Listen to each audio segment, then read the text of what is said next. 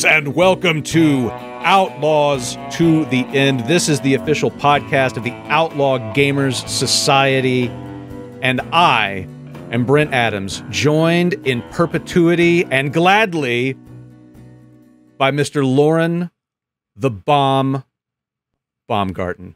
Lauren, I am so happy to say welcome back.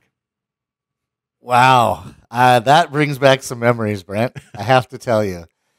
And in perpetuity is right. I hope that we're going to do one of these when we're 85 years old for whoever's left alive listening to our show.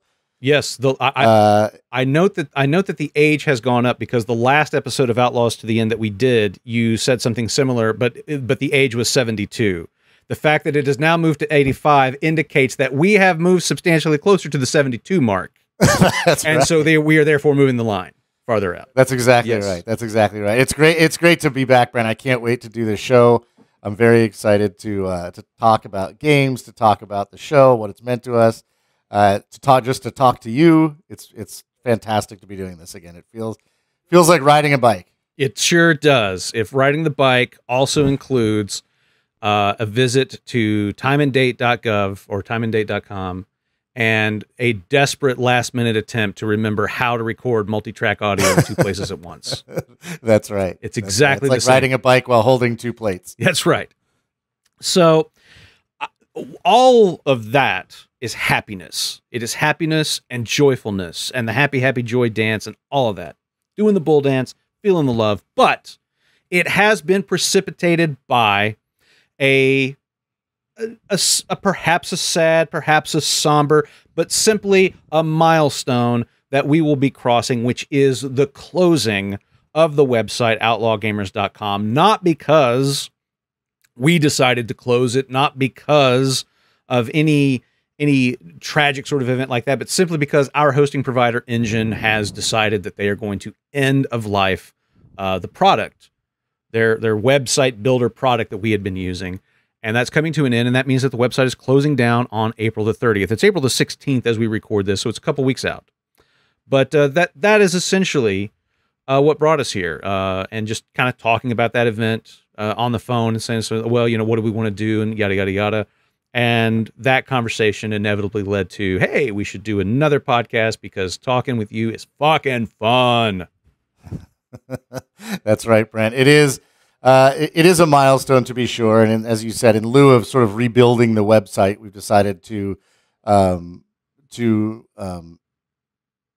what's the word I'm looking for? Transition. Yeah, I think so. To bring all the content over to Discord, which we'll talk about in a little bit, but migrate was the word I was looking for. Migrate the content over to Discord. As you said, we're getting closer to that age of 72. So it did precipitate a phone call between us and talking about the logistics of that, and we hadn't talked in a little while, and we got to talking and felt like this was a good time to maybe put up another show for those people that are still active on the site, and just to get together and talk about, it's been 5 years since we recorded our last podcast, which is just wow, it's crazy to me. Wow. I now have a 5-year-old daughter. Right. Your daughter is now 27. Yes, she is, and she's currently training with NASA. She is the only NASA mission specialist that has degrees in astrophysics, law, and ninjutsu. So that's her. That's her distinguishing characteristic. That's her claim to fame. Yes, yep. Absolutely. My daughter is 9, son. My daughter is 9 years old, which is which is amazing, wild to me. So yeah, it's been 5 years since we recorded the last show, and we decided maybe we should do another one. Oh yeah, and it's already a lot of fun for us. Hope it's a lot of fun for you. But to bring it full circle, the short version of this is the website is going to be closing on April 30th. We are migrating the community over to the Outlaw Gamer Society Discord. There is a link. There's a couple now. I'm going to make them a little bit more prominent, a little bit more easier to find on the existing Engine website. So if you hear this and you're feeling sort of a great need to, like, oh, I should go and do this because I never signed up for the Discord and I want to get in on this, then you can go to the outlawgamers.com website and click on the link to join the Discord. If you're already a member of the outlawgamers.com engine website, you should be able to get right in. Shouldn't be an issue.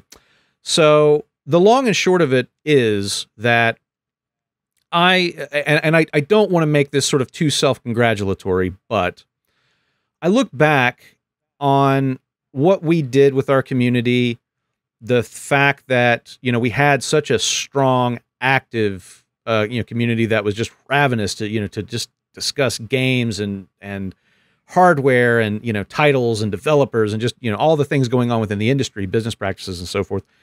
And I look back on that community that sort of, came out of that, and also the way that we were able to,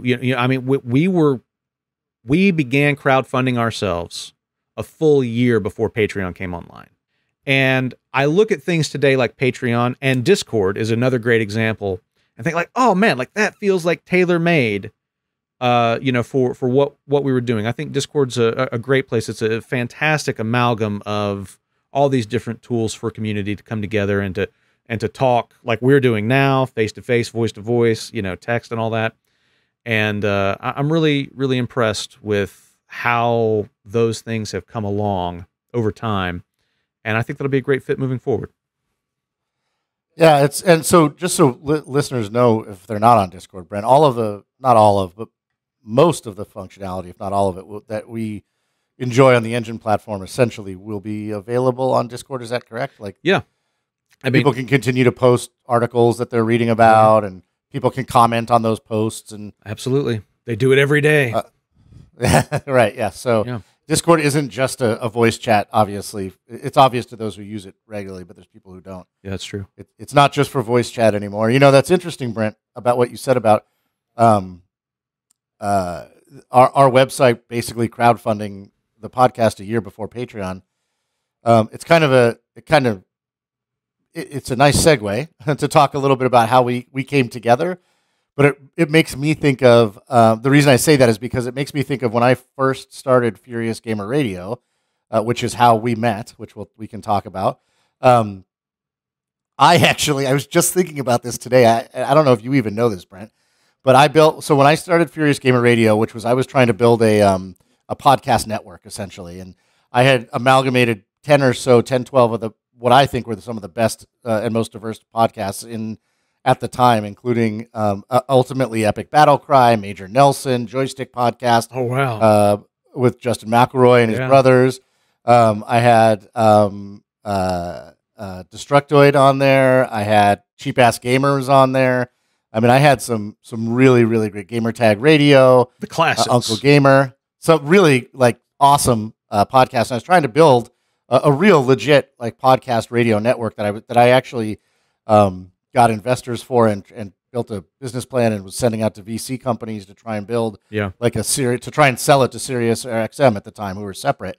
And in the process of building that, I built a web app and I built an iPhone and an Android app. This is back in 2007, 8, and 9 when the App Store first came out. And I built a functionality in my Oh man, I don't know if you remember this, I think I know exactly what you're talking about. So two things. One, I used to tag my vision. There were 10 or 12 shows on the network, and my vision was that a gamer would either go and listen to a whole show because they loved the show, or if they were a fan of a specific game and just wanted to hear about that game, I would listen to every episode that got uploaded by all 12 of those shows every week, and personally tag them and enter the tags in.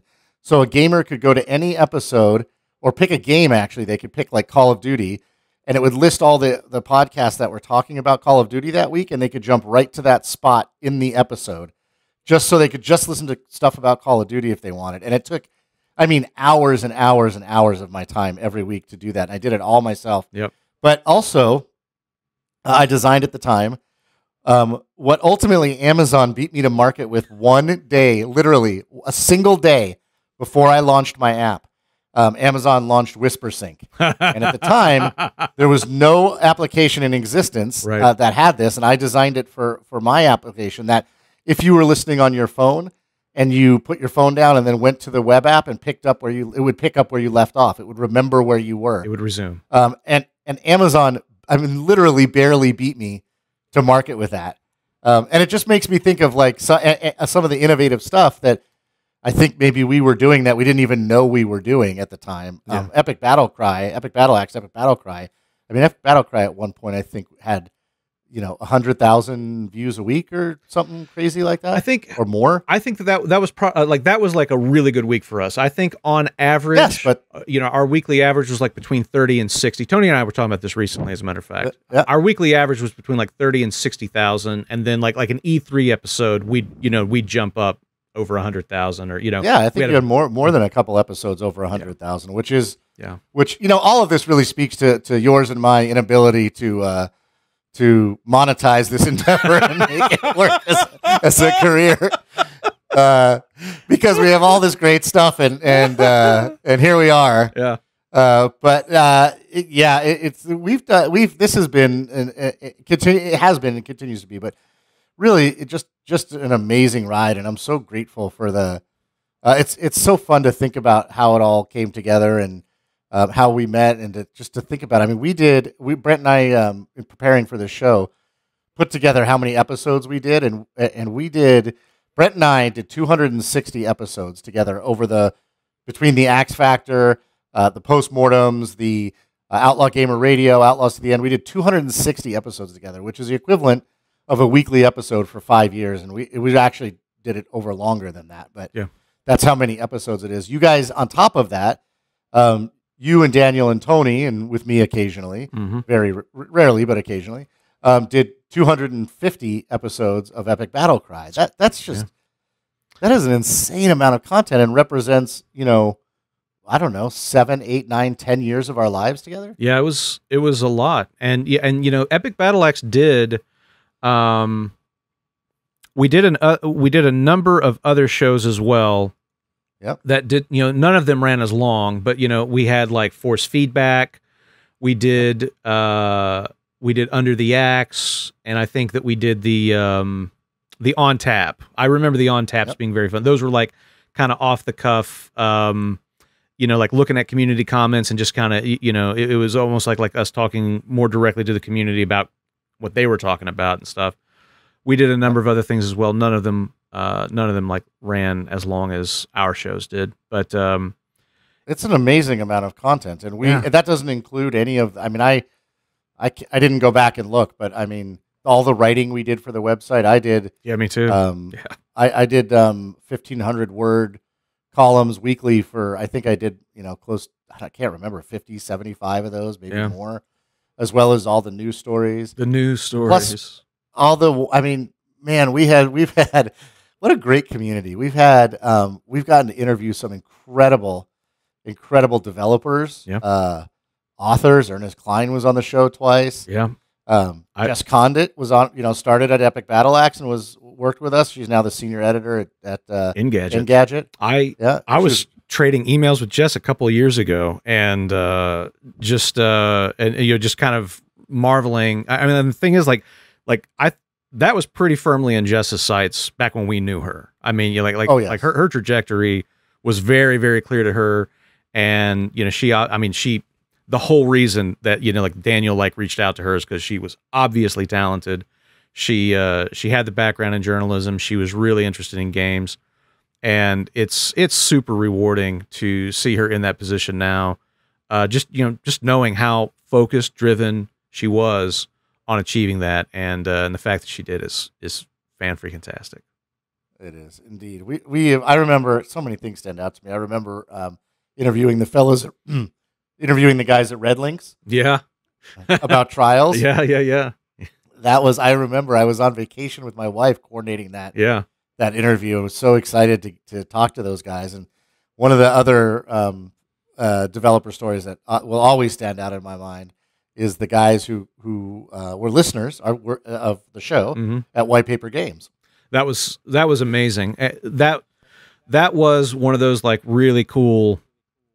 I don't know. It was just like one of those really, really cool confluences of circumstance and people and everything, where what you're doing is kind of feeding into something that they're doing's feeding into what you're doing. That was that was a really, really fun circumstance specifically, and it didn't hurt that game was so good. That's right. Ether 1 is the game we're talking about. Oh yeah, thank you. Ether 1 was so good. I think I live streamed almost 100% of my play on that.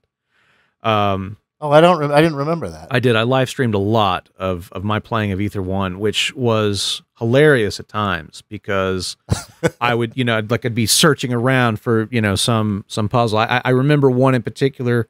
It's like you're like down in a cave somewhere, like the mines, and I can't remember exactly what the puzzle was, but I know it had something to do with like candles. And I was like completely overlooking the trick to the puzzle. I was like, there's a puzzle here. I hear voices. Where's the puzzle? I was like completely missing it. And your people in chat are like, okay, go back. Turn left. No, your other left. Turn too far. Back to the right. Okay, forward. Stop, for the love of God. Stop. And Jesus, this is stressing me out listening to you describe what it was like watching you play. So anyway, at times it was really cool and like everything was going smooth, and I was like, oh, there's this and there's this, and then at other times it was that. I do remember there was one puzzle, it's something to do. You remember like the puzzle that had to do with like the smokestacks and that sort of like old industrial complex, and I remember like I can't remember how I solved it. Like, I can't remember what the mechanics of the puzzle actually are, but I solved the puzzle in a way that it was not designed to be solved. I was like looking, I'm like, okay, so like there's one, like if I stand here, there's like one smokestack there. And then if I go here, I can see two smokestacks. Okay. And I'll go back over to like this board and I'm like, doing blah, blah, blah. And James was in chat. And he was saying something like this is fucking crazy. Like I can't remember exactly what he said. I'm paraphrasing, but he was like, this is nuts. Like this, like you're not solving the puzzle the way we designed it. We designed for it to be solved, but what you're doing is going to work anyway.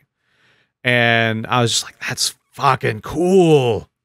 Yeah, they are, I'm sure still are great guys. I haven't talked to them in a while. They're still making games as far as I know. Their company just turned 10 years old. They've made 2 games since Ether 1.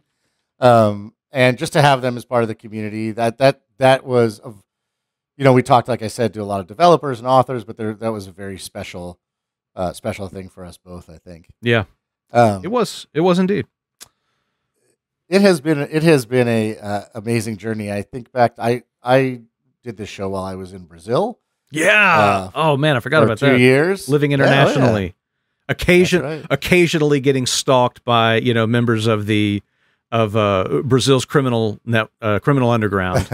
I remember you telling me one time about like a couple of guys were following you on the street, and you ducked into a bodega, and you came out later, and they were still there, like waiting for you or something. You had to. I took care of that. It's not a big deal. I deal with that all the time.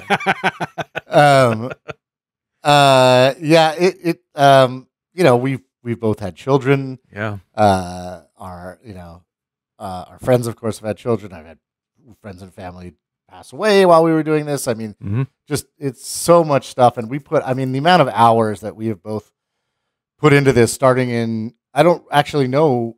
I started sort of down this road in 2007, I think. Right. Is when I started working on Furious Gamer. I don't know.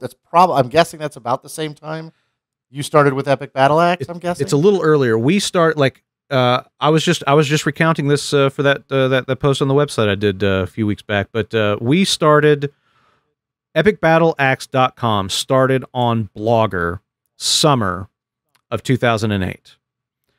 And we switched to Squarespace, which they're still around. That's kind of fun. But we moved to Squarespace about the same time that the podcast got picked up as a video show on GameTrailers.com in October of 2008. And so, like, I've always kind of considered October 2008, like that was sort of like we kind of soft launched in the summer, but the real kind of hard launch was October 2008 for us. Gotcha. And I think October 2008, I'd have to go back and look. I think I launched Furious Gamer Radio. Actually, launched it. I was working on it for a long time before I actually launched it. I think I launched in the spring of February or maybe in the spring of 2009. Yeah. I'd have to go back. So it was shortly. I actually think I launched without Epic Battle Axe, Epic Battle Cry, excuse me, and then came across the podcast and was so blown away by the level of quality. It was so obviously sort of in a different stratosphere of quality relative to almost all of the other podcasts, if not all of them, and that's why I immediately reached out to you guys. But it was. So I think I think I launched in 2009, but I had been working on it since I think the end of 2007. Right. I mean, we were at the first time you and I met was at E3 2009. So it was was that really 2009? I think it was. I think it was E3 2009 was the first time you and I met. And I didn't know. Yeah, I must have gone that first year. We got So I don't know if you know this, Brent. There's no reason for me not to say it now, but I had $50,000 in investment for Furious Gamer between me and two other investors, which especially at the time, but even now, was a lot of money. Oh yeah, no doubt. And again, speaks to my inability to to turn it into a money making offer. And we went out to E3. One of my partners and I went out to E3 to try and sell Furious Gamer Radio. At that point, I had spoken to Gabe Newell, who gave us an endorsement. I had spoken, obviously, you guys and Daniel had given us an endorsement. I had an endorsement from the chief editor of, I think it was Edge magazine or one of the gaming magazines. And we headed out to E3 to try and sell Furious Gamer Radio, and you guys were out there to cover it. Yeah. And that's when we first met in person. Which was pretty cool. That was fun. It was a lot of fun. One of my abiding memories is you and I don't remember how it came down to you and I, but somehow you and I were the ones. They were like, okay, so two people can go to the closed doors 2K booth. It was not like on the floor. Like you had you had to have an invite. You had to go, like there was a bouncer, blah blah blah. And you and I wound up being the two from our group that went to. Was it Mafia that year? Was Mafia? We saw Mafia. We saw remember that first person shooter XCOM game that was just kind of wallowing in development hell for years and years and years. Yeah. And I think they finally put out as like XCOM the Bureau or some shit like that. Yeah. But it got completely undercut by XCOM Enemy Unknown, like a year or two later when that came out. Yeah. But we went back there. And we met a handful of people from Rockstar that had worked on Red Dead Redemption, and we discovered that they had a free bar. And so basically, that episode ended with like Lauren dragging me by the feet out of the booth, and I'm like, "No free beer, no, I'm never leaving." And he's like, "We gotta go check out Batman Arkham City. Come on." Batman Arkham City. All of that stuff, Brent, I got to say that for me, it ultimately did turn in. I worked in the industry a little bit. I worked as a community manager for HB Studios. Oh yeah, they made that golf game that you'd the golf club, which is now it's now owned by 2K, and it's the like PGA Tour 2K game now. Oh wow! But I did that. I worked for a little. It ultimately led me to that job for a while, which I really, really enjoyed. It just didn't pay enough. And unfortunately, sadly, they tried to get me to move to Nova Scotia, Canada, which we almost did. Lunenburg. It looks beautiful. Right. But all of that stuff, which is incredible. And, one of the things that amazes me the most, not one of the things, the thing that amazes me the most, which is why we're doing this now, is the community. The fact that I don't want to say we. I want to say we were able to put together a community, but it's not us. I mean, part of it is because we really a lot of it's tied to the fact that how heavily we moderate our community, and we insist on certain we have certain expectations around behavior and conversation and so forth that we've had. Tremendous help with moderators keeping in check. Not that we've had to do much of it, honestly. If you want to know how dedicated the staff, the moderating staff is, I added a bot called Craig Bot to the Discord server so that we could record this conversation. And within minutes, of adding that bot, Esteban Manriquez was private messaging me and saying, "How do I get rid of this bot? I got to kick this. I got to kick this bot son of a bitch out of this server. Like minutes. This isn't supposed to be here, you know." And I was like, "It's cool. Like, please, you know, please don't kick the bot. We're using it right now." That's how dedicated the staff is. After all of these years, the moment that Esteban smelled something south of Munster cheese, he was on that shit, man. It's like Sunday afternoon. I'm sure he's got a million things going on. Right. Right. And he noticed we've had a really incredible staff, amazing help us people over the years. And but the community has managed to put together a community of just the level of, and type of discourse on our website and our shows and comments, and you know, among the community members who you and I still continue to play games with from time to time, sometimes more than others. But yeah, it's just incredible. It's just a group of you know, a group of thoughtful, intelligent people across the globe too, which is another thing that's really exciting. Yes, having just wonderful, thoughtful conversation about games in every corner of games too. It's you know, it's just an incredible community, and it's such a joy to see. it is. You just hit upon one of the biggest things for me. Like, one of the biggest things for me was how many people from how many different places around the world, you know, we ended up meeting and interacting with, and I mean, you know, like the group that I regularly, you know, game with, you know, all members from our community: Lance in Japan, Neil UK, Neil McCauley, I can't remember what he goes by on the site now, and then Fatui. Fat, yeah. You know, Lance is from the States, but you know, he's lived in Japan for many years. Neil's from the UK, Fat's from Denmark, and like every time, like, you know, we've like hung out and you know, played games or you know, just hung out and chatted. It's fascinating, you know, to like, you know, instantly be getting like these 3 different perspectives from 3 different countries about, like, you know, whatever it is, like, you know, politics, or you know, like you know, the movie theater business, or streaming stuff, or you know, video games, whatever. That's the thing that I think I'm maybe the most thankful for, is just the opportunity to meet and interact with so many different people, so many different places. It really helped to give me a much bigger perspective on the world and the issues in the world.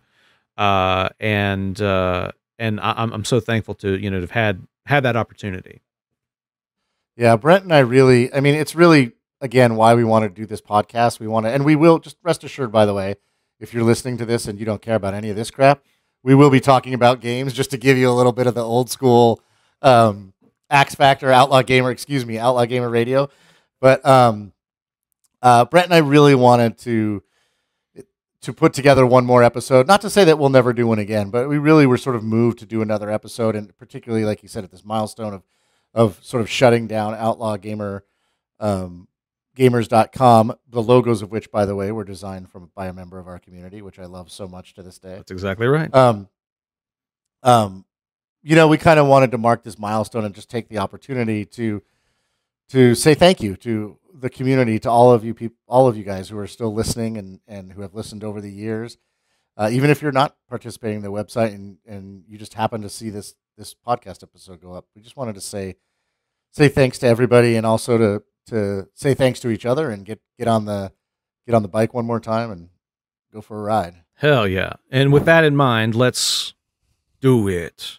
I just realized we don't have those musical interlude sections to break this up, so that actually doesn't work for this show anymore. That's like more of a X Factor Outlaw Gamer Radio thing. Can you use them?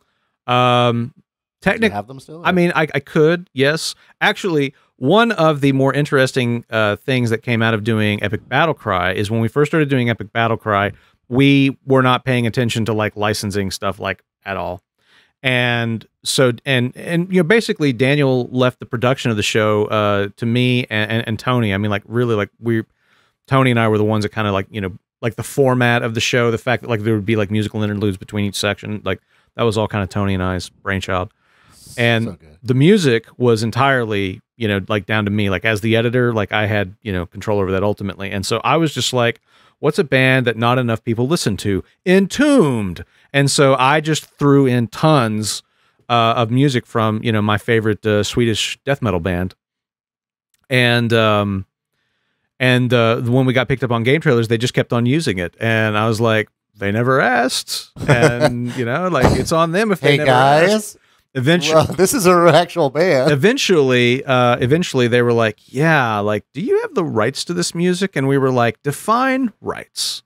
And and then we had to change it. But for a while there, we were just you know, we were just breaking the law with that shit. Where was our music from? The Axe Factor music was also, so the original Axe Factor music, that dun dun dun or OGS, that was also an Entomb song.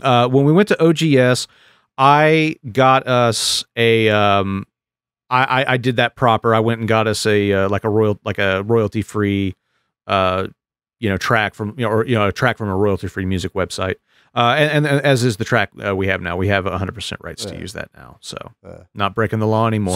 So can we? Do you still have them downloaded somewhere that we can use them for interludes here? Or should we assume ooh, yeah. Like I might be able to kind of I might be able to go back. I'd have to look, but I might still have those. Yeah. You know, I actually don't know if we just had a musical interlude. I can't remember if that was this show or Outlaw Gamer Radio or the Axe Factor. I might be confusing our podcasts. So it may be like, and we're back, or it may be like just awkward silence. We never left, right? Yeah, okay. I don't know. Fair enough. Fair enough. But we're gonna transition to actually talking about games now. Yeah, we'll find out. So I guess let's just talk about like what we've been playing lately. Which I have to say that for me, I went through, after Z was born, I went through a number of years where I didn't get to play much at all. You know, just life and everything that was kind of going on with, you know, the family, really became a lot harder to, you know, to like kind of balance with any gaming stuff. Honestly, like I look back, like I have no idea how Daniel ever did all the things that he did. And he had two going, like he had his third child while we were, like during like the Epic Battle Axe years. I don't know how he did just that. Forget anything else. We have one child, as do you. I don't know how a human being has three children. Yeah, exists. Beats me. But anyway, so I've definitely been playing less in recent years, but I have been playing some. So I think I'll start off with, and I'll talk about this. I mean, it'll kind of come back around because like we're going to do a thing later. We're kind of talk about like our biggest anticipated games. One of the games that I really, really fucking got into, it was a huge Kickstarter success, was Divinity Original Sin 2 from Larian Studios. They make, for my money, the best turn-based strategy role-playing game maybe that I've ever played. And the fact that it's co-op, the fact that Neil, Lance, and Alpacachino, we played that game from start to finish, the whole thing. And it was an amazing experience. And one of the games that I have played lately, I'm really looking forward to this year, is Larian is doing Baldur's Gate 3. They are, you know, they got the license to do Dungeons and Dragons fucking video game, Baldur's Gate from Wizards of the Coast. And they're doing Baldur's Gate 3. It's been in Steam Early Access for, God, I don't even know, like probably years. But it's been Steam Early Access for a while. It's coming out this August. That game is, I mean, it was amazing in Early Access. Like you know, me and the gang, we played it, you know, Fett, Neil, and Lance, we played it like whatever the opening chapter was, like twice. You know, because, you know, they've gone back and they've updated it, you know, like, you know, it came out originally, we played it, and then, like, you know, they did like a major patch, added more stuff in, unlocked more things, new locations, new characters, new cutscenes, you know, tweaked mechanics and stuff like that. So it's not the whole game, it's just a piece of the game. So what's been, I don't know how they're describing it now, but I think like back when we were playing it, they were kind of referring to like what was in the early access was essentially like chapter 1 of the game. And you could, I mean, there was definitely stuff that, you know, we missed. Like, you know, we didn't like try to go everywhere, do everything, but, you know, you could get through it in a matter of hours, like single-digit hours. And, you know, you get to this point and it would kind of like go to a cutscene and be like, okay, you know, that's it. You know, thanks for checking out the early access. We'll see you know, when the full game launches, that kind of thing. So that's coming out finally in August, and I'm ravenous for that. Is that turn-based also? Yeah, which I is didn't realize that Divinity Sin, Original Sin 2 was the original. I don't. The original Divinity, Original Sin. Was that turn-based? I didn't play the original, or actually no, I take that back. I did, but I did not play it much. But I believe it was turn-based as well. Okay, I didn't remember it. I tried to play that game. Honestly, I tried to play it because I thought of it as sort of a Diablo-esque, kind of a game, and so I tried the original Divinity, Original Sin. Yeah, and it just didn't. It was too much for me. It was too in depth. It was more than I wanted. Yeah. I think for me, as a D&D player, going back to like high school and stuff, you always, which like, back in the day, like, the video games that sort of scratched that itch were things like, like the original Final Fantasy games and Ultima and stuff like that. So I'm always kind of like on the lookout for, like games that kind of slot into that. And Divinity Original Sin 2, very much so. And as was evidence, I mean, the Larian Studios, they did like these great, they had great social media presence. They would do like these great behind the scenes making of videos for YouTube and stuff. And one of the videos they did was, the gang from Larian going out to Seattle, visiting Wizards of the Coast, and basically doing some kind of deal with them to bring it was like the sort of like the starter set for D&D. Like you could go into like a retail store like a Target or like a Barnes and Noble, and you could buy this box set called the D&D starter set, and had an adventure called The Lost Mines of Phandelver. The idea was, you take this thing home, you pop open the box, you'd read through some stuff, and you'd play Dungeons and Dragons like that night. And they, so it's like for a lot of people who play D&D, like their first adventure was The Lost Mines of Phandelver. Larian adapted The Lost Mines of Phandelver into Divinity Original Sin 2, and this eventually led to like they kind of created like a game master mode, like where you could essentially kind of play it like Dungeons and Dragons, where you'd have kind of a game master who would like create the world and like set up enemies and just using like all their assets and like their in-game tech, and then like other people would connect to it, network, and you'd kind of play it as if it were a D&D session. So it was obvious that they always loved Dungeons and Dragons. It was obvious that the game was built by people who'd played D&D and were kind of thinking in that way. So for it to kind of come full circle and them to do like an honest to goodness real D&D game is chef's kiss. Awesome. That is not what a chef's kiss sounds like, by the way. That was more about. No, that's. But fart. Anyway, yeah. Right. But anyway, so yeah. Baldur's Gate 3, that's a big one for me. I've really enjoyed it. I know it's kind of controversial because the original Baldur's Gate games were not turn-based strategy; they were real-time, like real-time strategy with pause, I guess. And anyway, I don't know all the lingo anymore, but I, for one, think that Larian is going to be a great fit for this game. So, looking forward to it. But anyway, that's awesome. That's my first on this list. What about you? You wanna go back and forth a little bit? Sure. Yeah. So again, we're gonna talk about kind of what we've been playing recently. We're not gonna try and catch you guys up on 5 years of gaming. Like Brent, I obviously as a parent, I do less gaming than I did previously. Although not always true when my daughter was a baby. I might have done more gaming at that point. Same with me. Now she wants to talk to me, and so it just screws everything up. But I do think I don't know. Maybe I've been playing more than you, Brent. It's about getting your priorities straight, and I think that's important to be honest about. Yeah. Gaming just has to be number one. All right. That's just the way it needs to be. You've convinced me.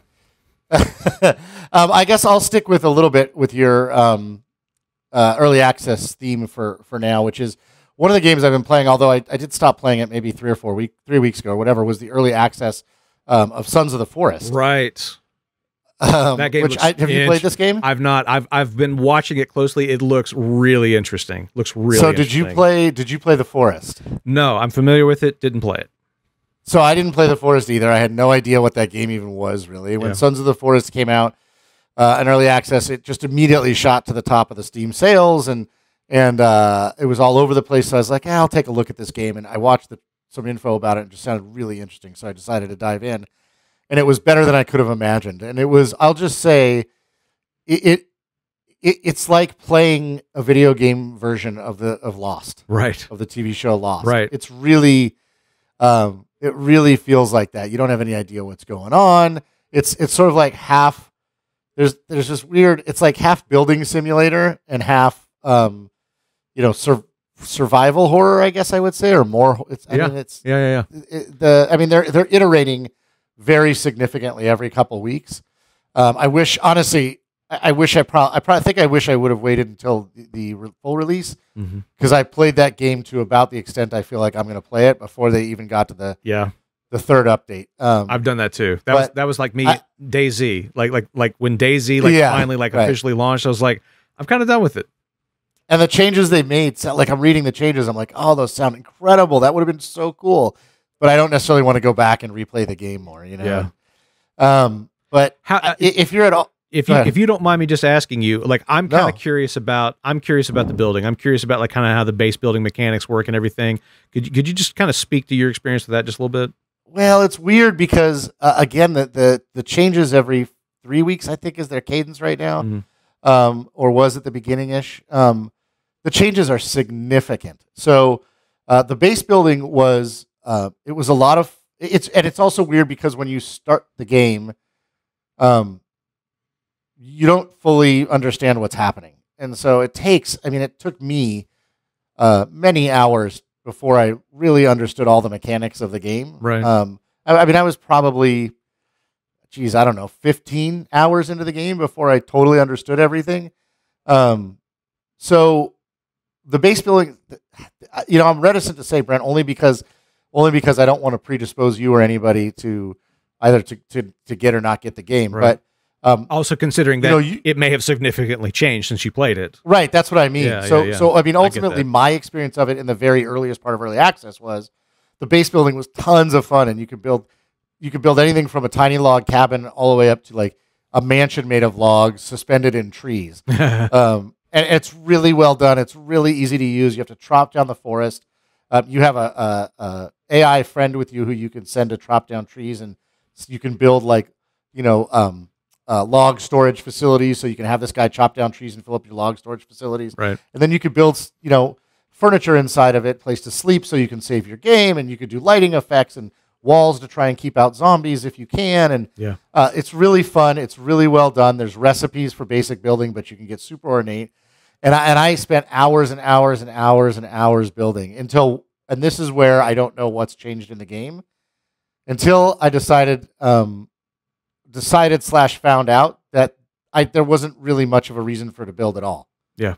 And so, I mean, at first when I played the game, I felt like I need to figure out how to build because I need a home base. I need a place to store supplies. I need to be able to find a place where I can protect those supplies and myself from the zombies, blah, blah, blah, blah, blah. And so I thought it was an important mechanic in the game and not just fun. And then I struck out and just said, I have to leave the base. And I thought I'd build different bases all throughout the island. Right. So I would have, but I struck out and realized like, I don't really have any need for a base at all. I can do all of this with just the basic tent they give me. Yeah. And managing my supplies. And so there's not a need for gameplay purposes to build. It's more like, is it just fun? Yeah. Now, I don't know if that's changed or not. That may not be true at all anymore. I mean, there may now be more of a need. They're changing how the seasons and the weather affects food and supplies and stuff like that. And so it may not be possible anymore to get through without building at all. But it was addictive. I mean, the building was very addictive. I was watching videos on how to build houses in the game because it was just so cool to see what people were doing and how to do it. And so it's a really, really good game. It's really the building part is a lot of fun. The story is very, to me, was very interesting and very well laid out, and the mechanics were well done. The UI and UX and how you interact with your gear and all that stuff, I thought was very well done. I highly recommend it. I don't want to get into it too much more than that because it's really a game about discovering the mechanics and the story occur through discovery. It's not done through narrative storytelling so much. Or direct narrative storytelling. And so I don't want to say too much more. I just would say that I absolutely 100% recommend it to anybody who looks at a couple videos and thinks it might be interesting. Which I certainly have done that. I had Neil and Fett and I played Conan Exiles. I guess it's been a year or two ago now. Let me interrupt you for 1 sec. Yes. I apologize, Brent, but with that, what you just said reminded me. The entire game can be played co-op, by the way. That's huge. I mean, that you know, and that like that's one of the things I always look for in a game these days. Yes.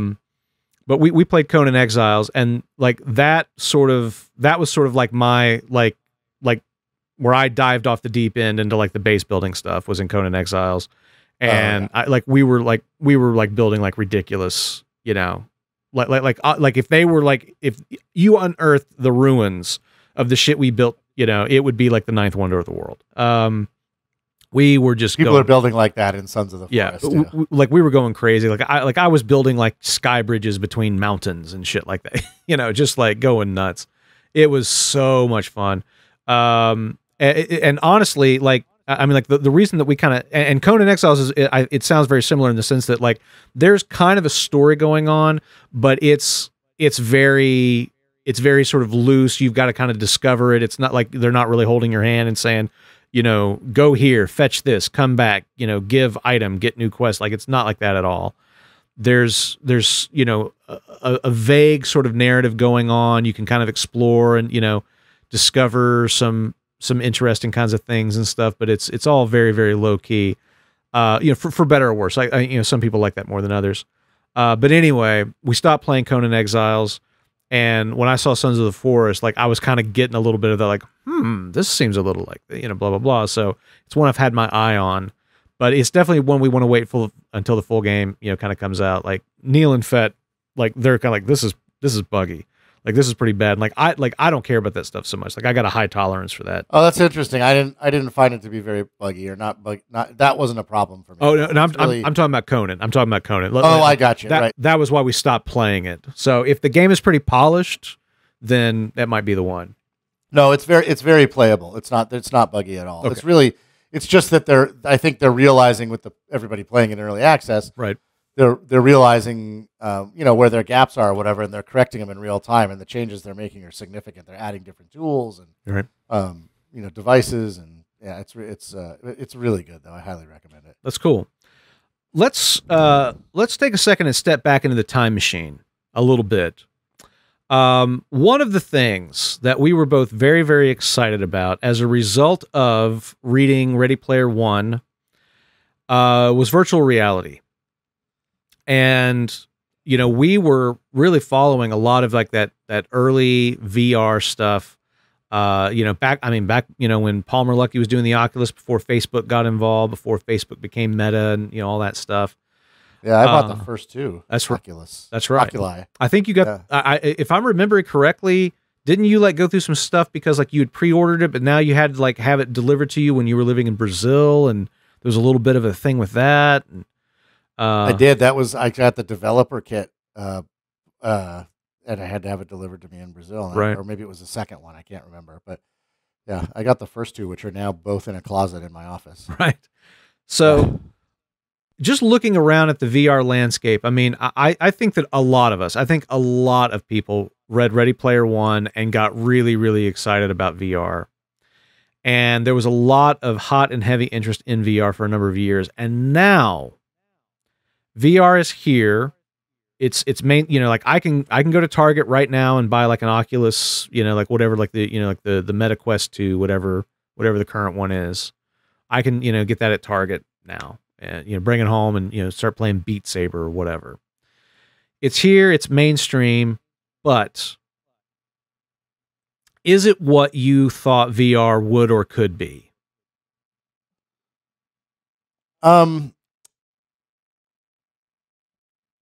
So here's what I would say to that.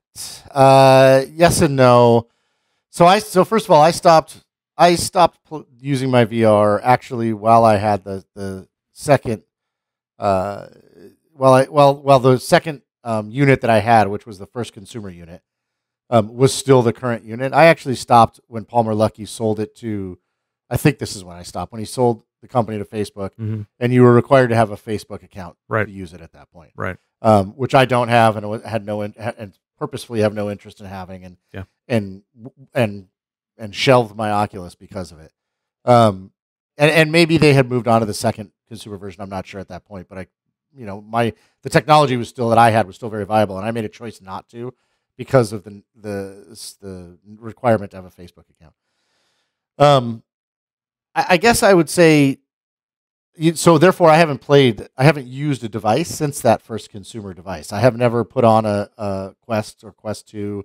I've never put on the more recent Vives. I've never put on PSVR or PSVR 2. And so when you ask if is VR where I thought it would be, technologically I can't answer that question because I haven't seen it.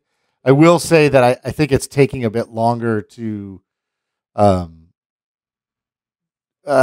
the price point to come down and for the technology to ramp up. Right. And I think that's sort of what's holding it back from becoming as mainstream and as high quality as it could be. Is I don't think the technology is advancing. It doesn't seem like the technology is advancing fast enough that there's been huge leaps in the quality of VR. Mm-hmm. Again, this is all based on what I'm seeing, in reading and reports and stuff, not personal experience. Gotcha. It doesn't seem like the technology is advancing enough that the quality in the VR is getting significantly better. The price points are coming way down, and the device itself is becoming smaller and smaller and more manageable. Yeah. Right. I mean, it's absolutely better than it was 8-9 years ago when I was using it. In that the Quest is obviously a higher quality device than the one I was using. It's wireless and that sort of thing. But now you have AR starting to come up. Yep. And that technology is smaller, and that technology, it's essentially like a kind of a large pair of glasses. It is price point wise, I think it's more affordable. I mean, I think the sort of hotness right now, I think, is $349 for the AR glasses. I can't remember the name of the device right now. I don't know if you know it. But there is sort of a new hotness in the AR space. It's like, I think it's $349, and you can, theoretically, it gives you I can't remember what it is, 130-inch screen in front of you to play games on in AR, which ain't bad. In 1080p, and it's supposed to be, all the reviews I've read of it say it's really pretty good. So I don't know where it's going to go from here. I don't know if AR or VR is going to sort of win out ultimately, or if they'll come together at some point. It's not, Brent, as advanced as I had thought or hoped it would be at this point in its development. I thought it was moving faster. Yeah. At this point, I have had exactly one VR experience, which was PlayStation VR. We're visiting my family. My sister had it. I asked her about it, and she set me up. And I can't remember what the name of the game was, but it was like you're diving like on this like submarine wreck in the ocean, and I think you're like trying to recover. I want to say like you're trying to recover like was it Subnautica? Yeah, maybe. But you're like trying to like recover something from the sub, and then like you're getting like menaced by like a great white shark while you're down there, that kind of thing. And it went pretty well, right? I'm doing this for whatever, 15, 20 minutes, whatever it is. And this is the first generation PSVR. Quality was, pretty good. Probably not what you would get like on PC. I'd imagine it'd be better there. But it was pretty good, and the experience was really fun, and it was impressive. I was like, oh wow, this is pretty cool. And then like right at the end, like I'm I've moved back over to like the diving cage. I'm getting in to get pulled up, and then like and the shark is kind of like swimming around hunting you. And I just did a thing where I kind of like I turned my head to the left and then kind of quickly to the right, a little too quickly. And I got motion sick bad, bad. And it really, I got to say, it pumped my brakes a bit, because I started thinking like, what if I go and invest, like whatever, like $1,000, $1,500, whatever, like the Vive was going for at the time. Like, what if I go and invest like a significant chunk of change into VR, and it turns out that like, I just can't stomach it. Like the motion sickness thing is going to be an ongoing problem for me, and I can't really enjoy this, this gaming device that I've invested a lot of money in, and it slowed me way down. And since the only ones that I've really kind of considered, just because I think like the quality to price point ratio is pretty good, is like the Meta, like the Quest and the Quest 2, the wireless ones. I mean, like they raised the price on the Quest 2, I think last year, but I mean, like they were going for like 250-ish or something like that for a while. Like they were relatively affordable. They might be a little bit more expensive now, but I kind of thought like, you know, like if I spend 250, 300 bucks and this doesn't work out, you know, it's not the end. It's not 1,000, you know, it's not the end of the world. But I'm not crazy about, you know, look, for the reasons that you listed, having to have a Facebook account and all that stuff, which I do have, but I don't know. I kind of like resent the. I think they're business actually model. changing that too. Oh well, okay. Well then, you know that's good news then. Maybe I think about it. But anyway, Well, the weird thing is with that is you still have to have a Meta. I mean, you still have to have an Oculus account, right? Or whatever you still have to make an account with their game store, which is essentially a Facebook. You know, I mean, the company owns it. It's a Meta account. I got you right. So just by it's kind of weird. Like you don't have to have a Facebook account, but you'll have to have a Meta account, and now those are basically the same thing. Which, if you have a Facebook account, you've already got a Meta account, so why not use it? That's right. Yeah. Anyway, that's right. So I don't know if you remember, Brent, but when I got the first unit, it cost me I think $600. Yeah. Or around there, and I put it on, and I was nauseous for 3 days. I mean, days. Yeah.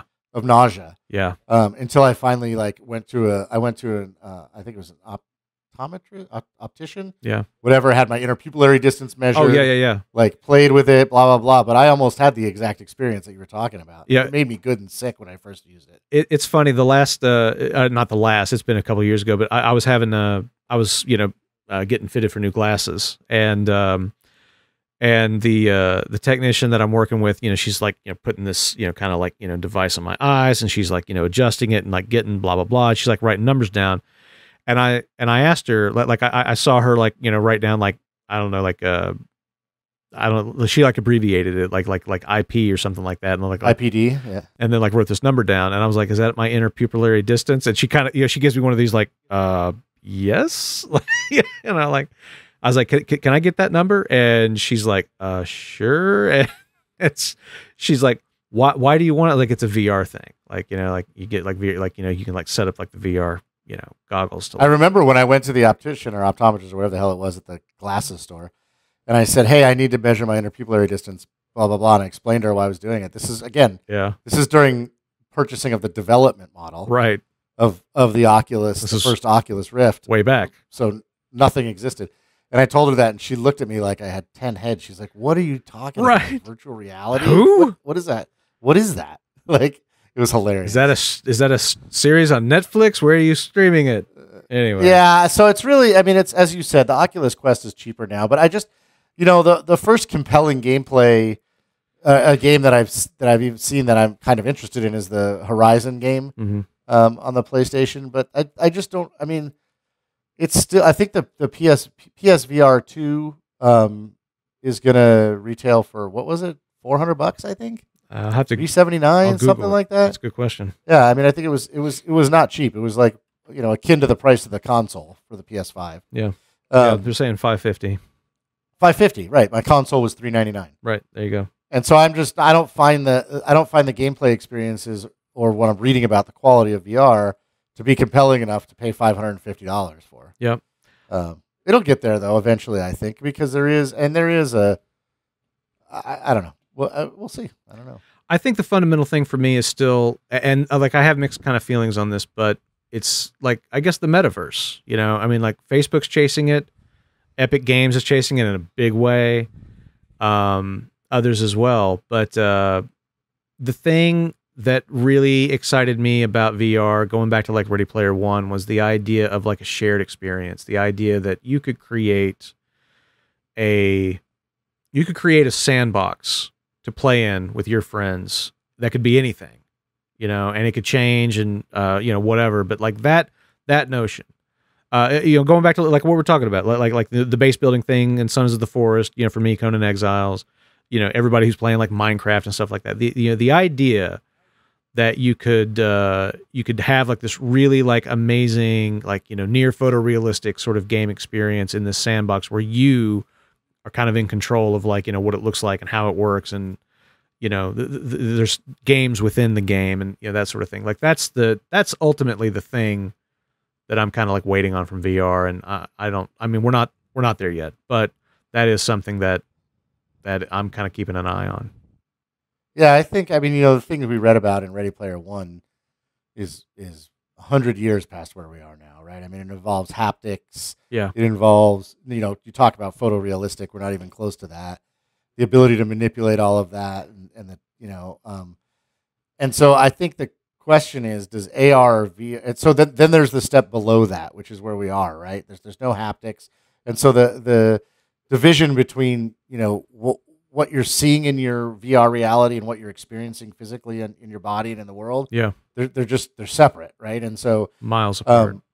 right. And I think when those two things come together and you actually sort of feel like you're in the world that you're describing, that's a whole different metaverse. Then you're talking about like real metaverse with where people will buy property and stuff. But until then, it's just sort of a separate experience. And the question then becomes, I'm curious to see, like, I'm unclear on which technology is going to get to the more interesting experience, whether it's AR or VR, before that step when we include haptics and all that. Because AR is advancing pretty fast, and it might overtake VR for the sort of more, the kinds of things that are kind of curiously interesting to do on these devices, like watch a movie that looks like you're in a movie theater on a movie screen, or work on do your desktop computer work, but have it on a 50-inch screen while you're sitting at a beach, kind of thing. Like, and I'm curious. I don't know which one of those two technologies will create that more compelling experience in the next 5 to 10 years. Yeah. Before we get to what you're describing, which I think is many, many years away. Probably true. All right. Well, what's next for you? Other games I've been playing recently. So there's a couple. I'll talk just really quickly about Hogwarts Legacy, and then I'll jump into DMZ. Okay. I just want to mention Hogwarts Legacy because I probably put 7 or 8 hours into this, but if it's something that interests you at all, again, I don't know. Brent, are you a Harry Potter fan? Yeah. I was a big fan of the books. And have you played Hogwarts or no? No, I haven't. I've seen a ton. I've seen a ton of people, kind of talking about, like, Just Condit. Like she wrote a pretty interesting review for it. Kind of, she called it like, basically the Hogwarts game that she'd been imagining since she, like, read the first book or saw the first movie, whatever. But she said it was pretty amazing, and a number of other people have had some really glowing, kinds of reviews of it. Yeah, so I'll just echo those because the best way I can describe it to you, Brent, is that it is Red Dead Redemption. Wow. It's of that quality and actually better in a lot of ways. Amazing.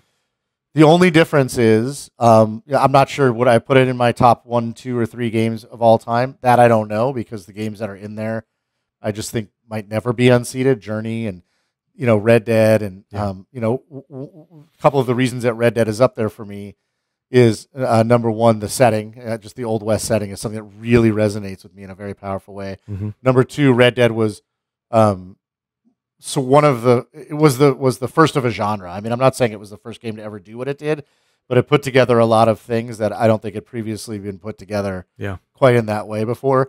And has spawned a lot of copycats in the years since. And so Red Dead is sort of the first in a way that Hogwarts maybe isn't.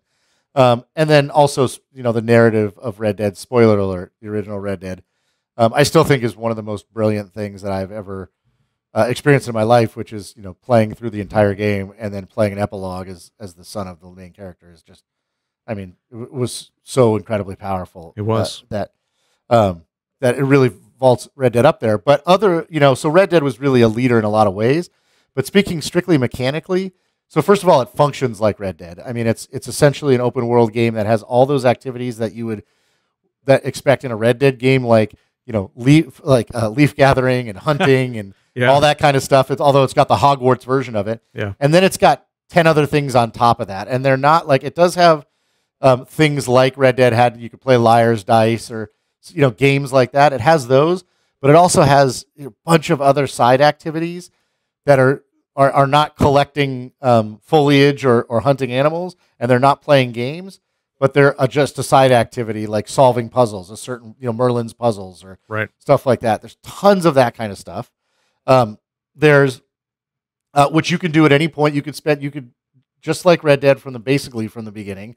Once you sort of unlock after the first hour or two, whatever, you can start just doing that whenever. You could go in and play 2 hours of that if that's what you want to do. Yeah. Or you can follow the story, or it's also got 50 awesome, funny, sad side quests, just the way Red Dead did. Really high quality side quests that are multi-step and have characters that are really interesting. And it has now. So the place where it exceeds Red Dead is the combat is phenomenal. The combat is absolutely phenomenal. Better than Red Dead's. The movement is better than Red Dead's. You get to fly around on a broom, which I love. It's really, I mean, if you're really into Harry Potter, it'll be everything you've ever wanted. Right. If you like me and you like Harry Potter, but you're not like crazy nuts about it, like my wife, you'll be really engrossed in it and love it. And if you don't like Harry Potter at all and you just want a good game in that style, it's a fantastic game. And then the other thing that it does, as well as any game I've ever played in my life, similar to the way Red Dead did, is it feels like you're playing a movie. Like the way the score brings you in and out of moments, and the production value is through the roof. It's really, really, really well done, and it is, like I said, I mean, other than that, I don't know the story yet because I haven't finished it, and it wasn't the first one to sort of develop this formula. And I do prefer the Old West as a setting to Harry Potter, but I love Harry Potter. Yeah. Other than those three things, it is as good or better than Red Dead in every regard. That's amazing. I mean, it's really, amazing. Really, really good. Yeah. And I'm like, I think I have about 12 or 13 hours in the game, and they're still introducing new mechanics. Wow. So it's deep. It's a deep dive. It is. It's real. It's very good. So I talked longer about it than I anticipated. I apologize. That just testifies to the quality. That's right. All right. Speaking of the lack of quality, DMZ. This is Call of Duty. And wait, did you just say lack of quality? It must have been a Freudian slip. No, I'm just hating on COD for the old time's sake of it. So tell me about COD and DMZ. Yeah, so I've been playing a ton of DMZ and Call of Duty. I bought the game. I did play. I bought the most recent Battlefield 2042 when it first came out, and played quite a bit of it. But it was, as I'm sure you know, sort of famously not in a good place. Yeah. And excuse me, Modern Warfare 2019 had a great multiplayer. It was fantastic, and so I knew I was going to get Modern Warfare 2. Mm-hmm. Bought the game, and it's fantastic. It's everything I hoped it would be. The multiplayer is fantastic, but DMZ is something completely separate and new to the franchise. It's an extraction shooter. It's like, if you guys don't know, it's like Warzone in that you can access it for free if you want. You can play Warzone, which I don't play, but you can play Warzone and DMZ for free. If you paid for the game, you get you don't get necessarily a gameplay advantage, I don't think. But you have access to like blueprints and stuff that you wouldn't otherwise have. It's not stuff that somebody couldn't build on their own, but you just rank up faster and that kind of thing. Gotcha. But there's no gameplay advantage necessarily, I don't think. But anyway, it's an extraction looter shooter. You go in, you start out, you go in naked or whatever. You have no weapons, or you're taking a couple of trash weapons and a backpack with 5 slots in it, and a couple of grenades and that sort of thing. And then you start looking for loot, and you can get yourself from a 5-slot backpack to a double. You can double the amount you can carry. You can carry a 3rd weapon. Your armor vest starts with 1 armor plate. You can upgrade them to 2 or 3 armor plate vests and that sort of thing. And it's just, and then there's a mission structure in there, right? So there's 3 factions in the game, and you get missions anywhere that range anywhere from kill 3. I'm sorry. I should say it's a PVE. So it's in the any given run of the game. There's I think it's 66 players on the map at one time. 66 real players, and then the game is filled with bots as well. Right. And you're fighting everybody, and so you might get missions that say kill 3 other players, or you might get a mission that says collect a tube of toothpaste, soothing hand cream, and an emergency rations, and exfiltrate with them. And so you have to go find these things and then get on an exfiltration helicopter. When you call the exfil helicopter, a big, huge flare goes up in the sky, so everybody knows that you called it in. So now they're coming for you.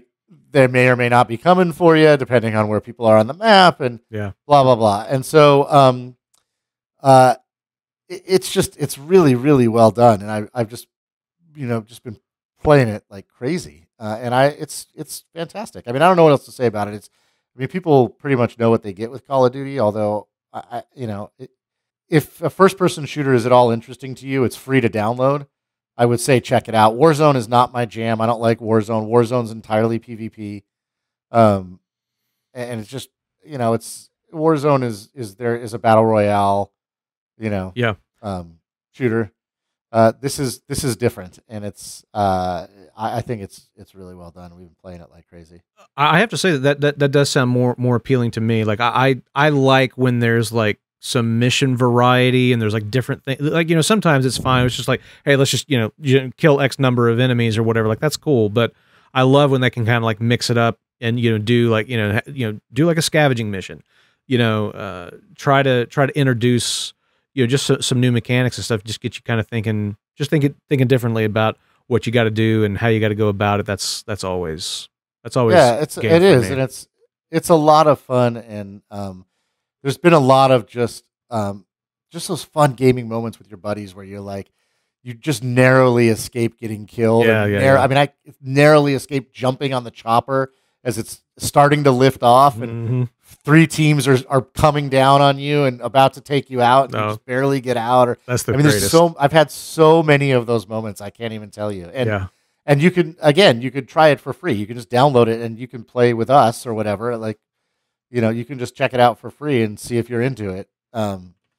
It's just you know what it reminds me of, Brent? It's like over the years, my good friend Aaron, who I mentioned on the show before, and I have played a lot of Battlefield mostly, but also Call of Duty titles, and it's just fun gaming times with your friends, right? And there's epic moments of pulling off crazy shit that you can't believe, or your buddies being attacked and you come around flank them around the back and take them all out or whatever. It's that again, and it was missing in Battlefield 2042. We played it, but it just wasn't that charm, that glee wasn't there. And DMZ really has it in spades. It's tons of fun. Cool. Say hi to Aaron the next time you see him, by the way. I will, absolutely. I haven't talked to him in years. Well, maybe you should jump into DMZ. We need a third badly, Brent. When do you get? Well, we'll talk about scheduling. We run with it's trios. The mode is trios, and if you decide to play solo or with 2 people, you're just at a disadvantage. And so, right. Aaron and I, my buddy and I, have been playing as duos for a long time, and we finally just said, you know what, we're going to let them fill the squad because we're at too much of a disadvantage without having a third. So we're just not that good. You go rando for the third? We go rando for the third. Although I put tons of hours in the game solo too, and it was also fun. It's just a different game. You just got to move more slowly and be more methodical. We can do a whole other podcast on rando experiences. When Lance, Neal, and Fett and I were playing Rainbow Six Siege, it's like 5. So it'd be the 4 of us, and like we get like some 5th rando, and man, like some of the fun that came out of that. It's been a very interesting ride with DMZ. Like watching, I've had some of the best gaming moments in my life in terms of like people being cool and helping each other out. Right. There's a guy, if you go on Reddit, there's a guy who runs a DMZ taxi service, and he goes in and like just looks for he's got a special paint for his vehicle skin, and he goes in and he just looks for people to like shepherd them around the island and help them. It's hilarious. The guy's written probably a novella's worth of like tales of the taxi cab driver in DMZ. Right. It's hilarious. That's awesome. So we've had some real like just cool people, and you can join. So you start with a trio, but you can build a squad of up to 6. You can invite players from another squad. So if you roll in somewhere and there's other players, you might go friendly, and if they say we're friendly, it's cool, and you might join up and make a 6-man super squad. Cool. It's cool. Yeah, it sounds pretty fun actually. Yeah, it is. It's a lot of fun. All right, so again, in keeping with the haven't been gaming much lately, one of the things that I did play, going back to my love of like a turn-based tactical and strategy games and stuff like that, I got into Hard West 2 late last year. I probably haven't played in a few months at this point, but late last year, got into Hard West 2, which is I don't know, it's a real mixed bag of a game. Like the fundamental gameplay mechanics I do enjoy, and the setting, kind of imagining something like an XCOM, kind of turn-based tactical shooter kind of thing set in the Old West, has got a lot of appeal. And I mean, like it's definitely that whole sort of, like Weird West genre, it's the West, but it's mixed in with all kinds of, like supernatural kind of folklore and, that sort of thing. Which, I'm a big fan of. Like, I'm down with all that. But it's mechanically, there's things about it that are a little bit lacking. The voice acting is pretty hit and miss. I think that actually this was one of the last video game roles that Kevin Conroy had before he died. So, like some of the voice acting feels kind of spot on, and then like, some of the others are, it's like, it's kind of mediocre. It's not good, not great. I remember like back when the game came out, like there were people kind of like leveling this, and like I still see this sometime. Like if you like go through like Steam reviews and stuff, people were kind of like, it's not really a turn-based tactical game. It's more like a non-linear puzzle game. And they were just, I think that the genesis of that is like people were kind of saying that like basically, like the encounters are going to be the same like every time, and like you just have to kind of figure, like once you figure out the strategy, it'll work. And I don't think that's quite fair. The encounters may always start the same, but they I don't think that it's quite as it's quite what people are making it out to be. But anyway, but the game's not perfect. I think it's got like a 3.5 star like rating or something like that, like on the Steam store.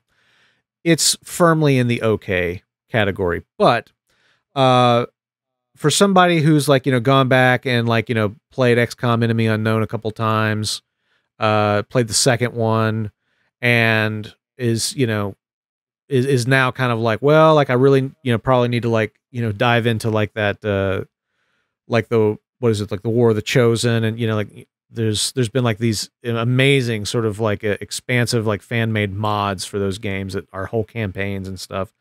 For somebody who really, really needs that turn-based itch scratched, Hard West 2 was a fun thing to dive into. It kind of makes me want to go back and play the first one, which I didn't play, just because I've heard people comment that while Hard West 2 has got some fun things going on about it, that maybe like on the fundamentals, the first game might be a little bit stronger. So anyway, if you're into the turn-based tactical thing, Hard West 2 is worth taking a look at. I think it normally goes for like $30 on Steam. If you get it on sale, probably even less. But it's worth having a look.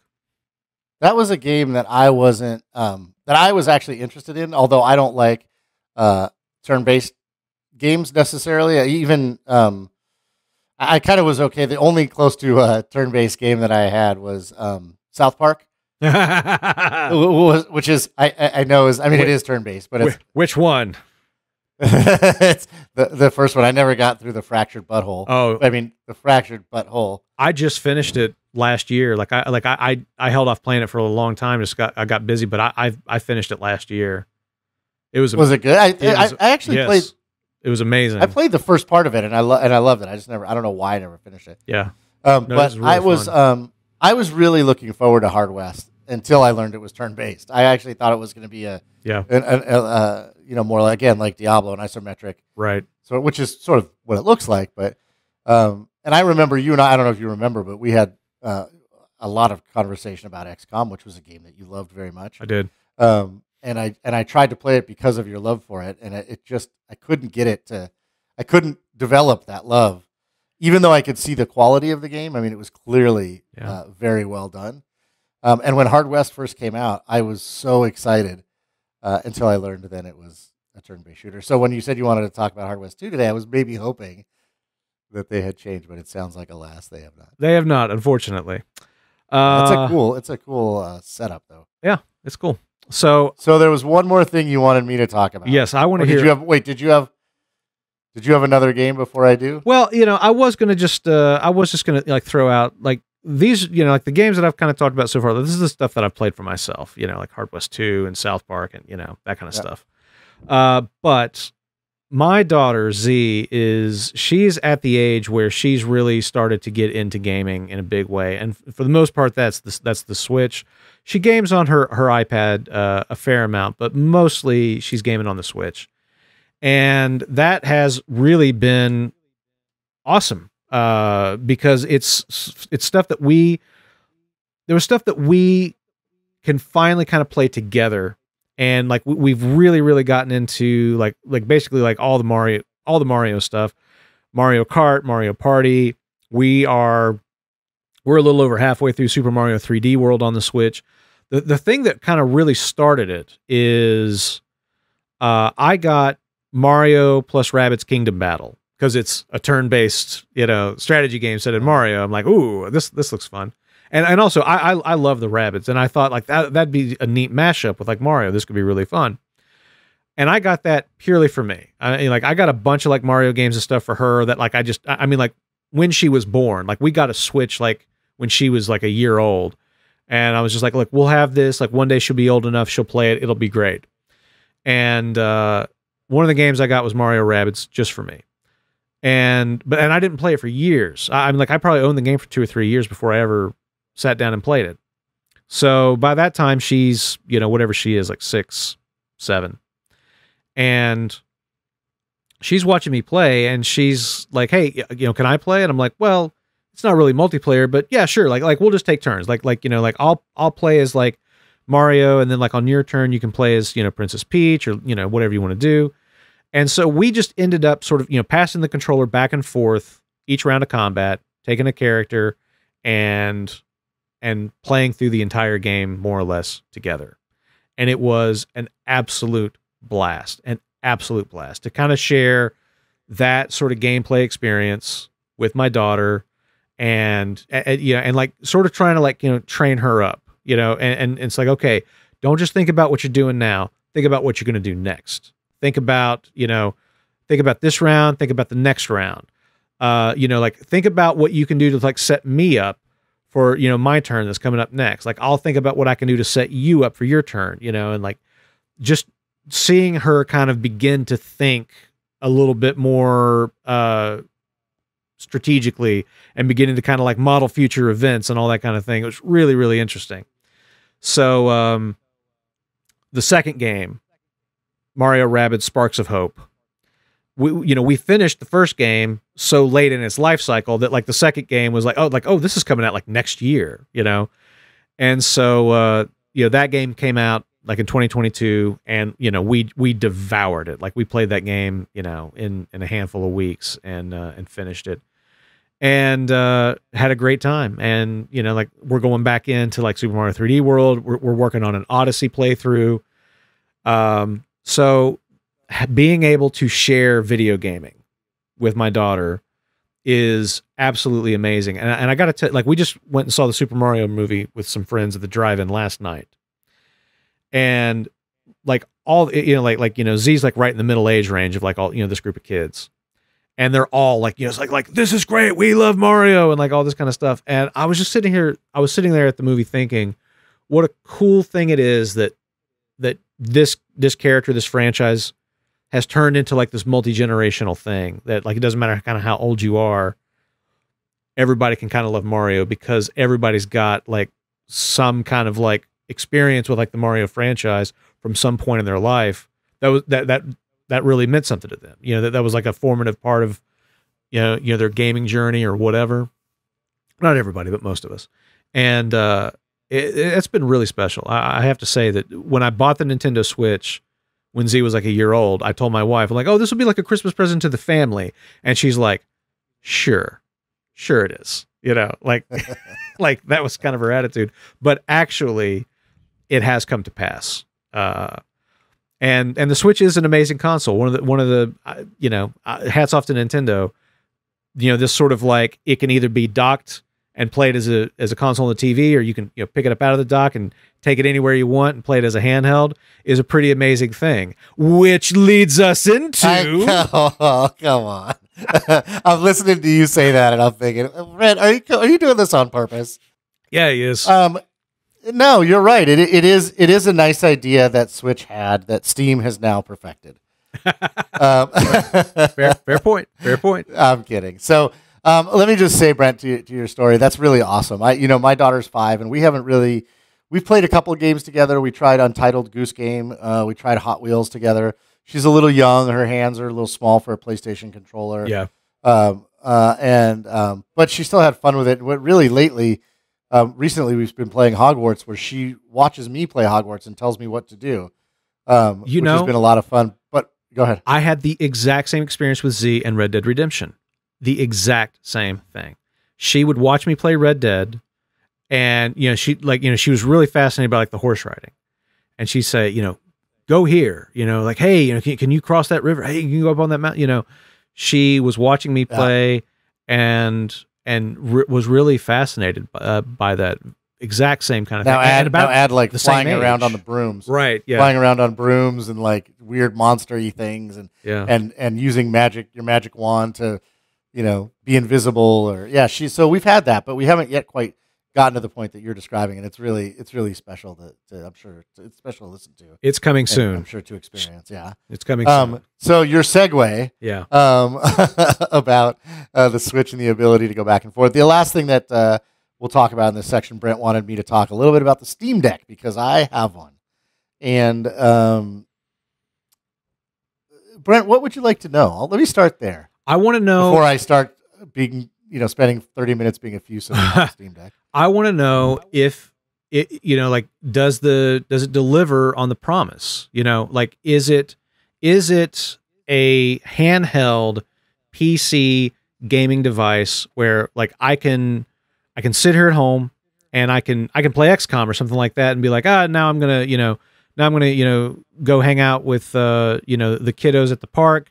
And while they're doing their thing, I'm going to, play XCOM on my Steam Deck there. And then I'll come back and, dock it and, keep playing like on my desktop, like that kind of like go anywhere and have your Steam game with you kind of experience. Does it deliver on that? Yes and no, but mostly yes. And here's what I'll say to you. So number one, the Steam Deck is unquestionably the best first generation or first iteration hardware that I've ever purchased in my life, bar none. I have seen other people, journalists and other posters, say that it is the best console they've ever purchased in their life, right? Or piece of gaming tech. Almost everybody in 2022 said it was the gaming tech of 2022. Yeah, which I would say unquestionably, and I would agree with that sentiment. It may be the best single gaming device I've ever purchased. It has exceeded my expectations. And my expectations, my buddy had gotten one about 3 months before me. I really didn't have any interest in one. Mm-hmm. He got one like 3 months before me and did nothing but talk about how incredible it was for 3 months. So my expectations were pretty high, and it exceeded my expectations in every way.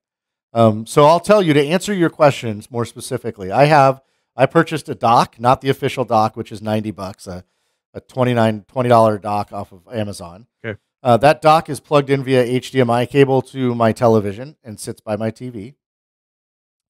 And 99% or 98% of the gaming I do is in my house with it. I haven't done much traveling since I've gotten it. I do take it out. I'll take my daughter to, say, for example, dance class, and I just have to sit there for 45 minutes. So I'll just sit there and do that. But 95 or more percent of my gaming is done in the house. Mm-hmm. Almost all, a significant amount of that gaming, I am streaming the game from my home PC through the Steam Deck, so I can play it at 60 FPS. Whatever my PC will play it at, I can play it at on my Steam Deck. So I'll lay in bed on the Steam Deck, and I can stream Hogwarts Legacy at full resolution at 60, 90 FPS on the Steam Deck. Nice. I can do the same thing on my TV. Because as a streaming device, it works amazingly.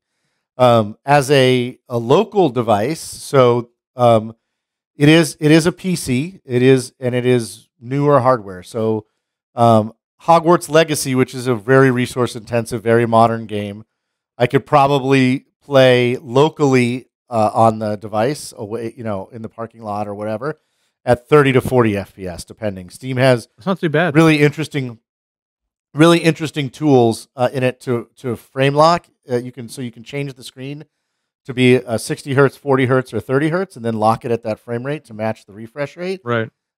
Mostly, I use 40 hertz, and I can run most games that way. So again, I can run any game when I'm in my house. I can stream it from my home PC. I can run most games locally, most newer games locally, and all like I put Metal Gear Rising on there just for fun the other day. Yeah.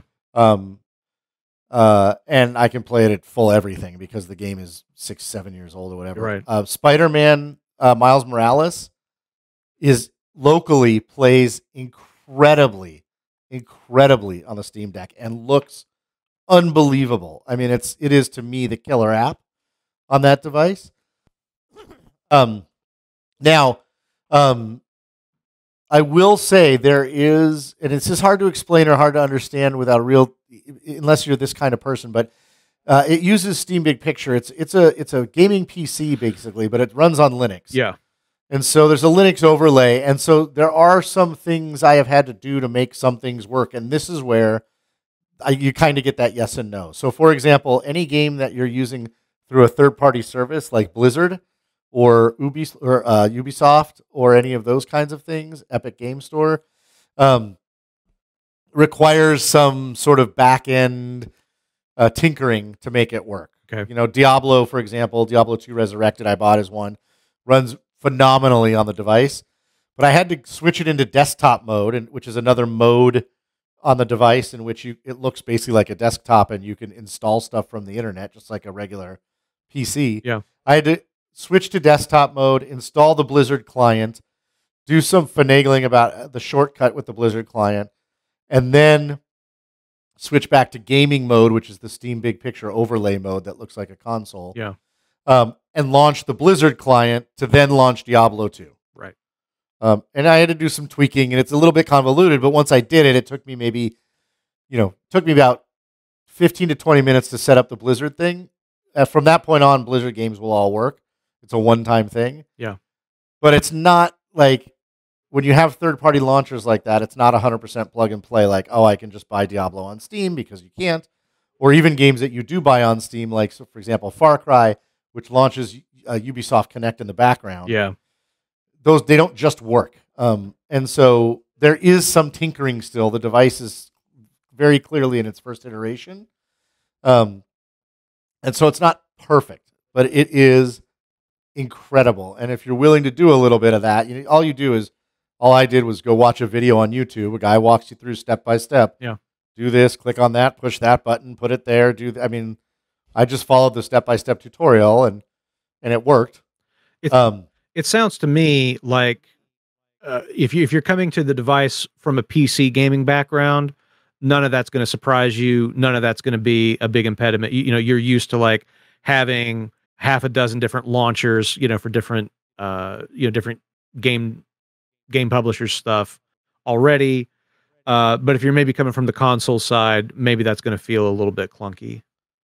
Yeah, a little bit, but again, it's avoidable. And if you, so there's that. But beyond that, though, I was sitting in the parking lot at my daughter's dance class playing Spider-Man Miles Morales, and I don't know if you remember, you've played that game, yeah? I've not played Miles Morales. I played the first one, like just Spider-Man. Okay.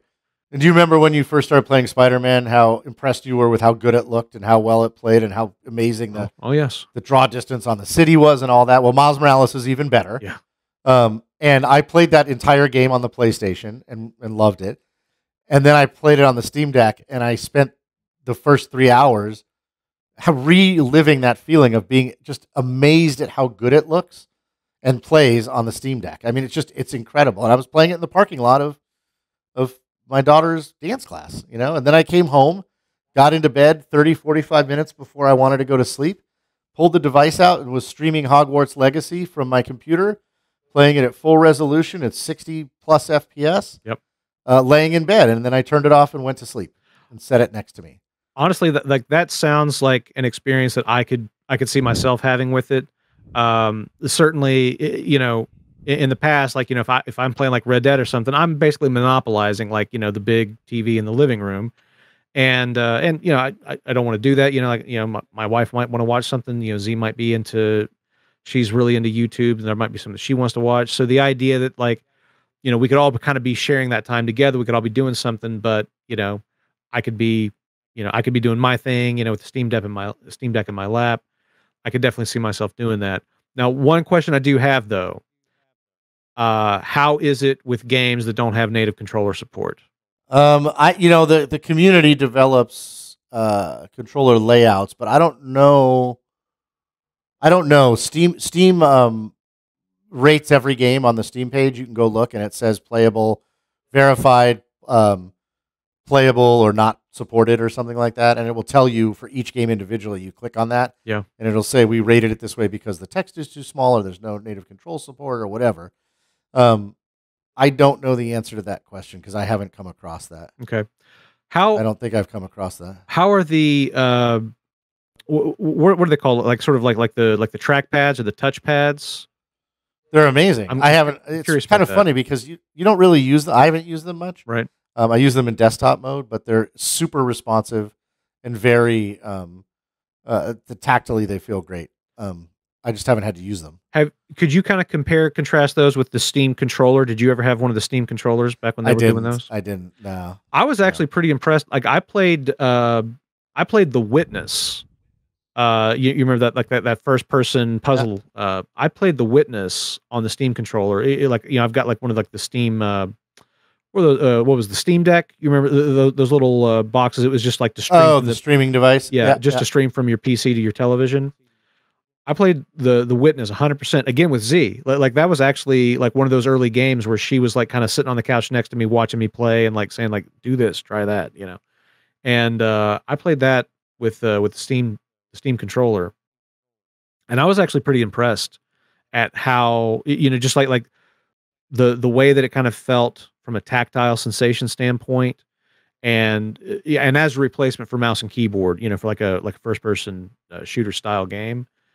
I was kind of skeptical about it going in, but discovered that actually the tech is pretty good. And I was imagining that if you, obviously, most modern, games are going to have controller support, but if you were playing a game where you, needed to kind of use like a mouse and keyboard and had those to fall back on, I was just kind of wondering if they were as good or even maybe better than what I experienced.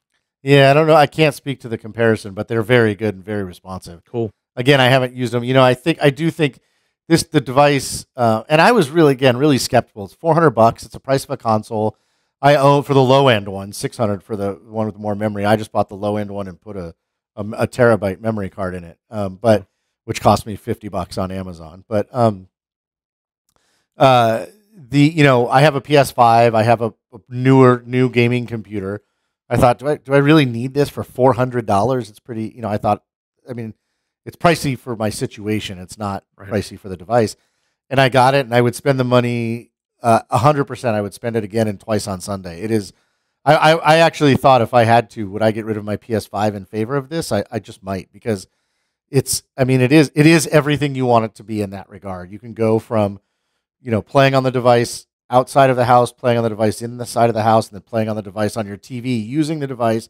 So I play it on my TV using my PS5 controller. Oh yeah, I like that with it docked, and it plays. It's like playing on the PS5. Yeah, only the visuals are better and the frame rate is higher. Yeah, it's incredible, and I have to imagine developers. You're already starting to see this. Developers are going to start developing towards the device. It sold, I think, over 1 million devices, 1 million units in the first year. It was the top seller above all any games or anything on Steam for months and months and months. They couldn't keep up, and it is 100% everything you want it to be. I think as long as you're willing to do a little bit of tinkering, and they update it.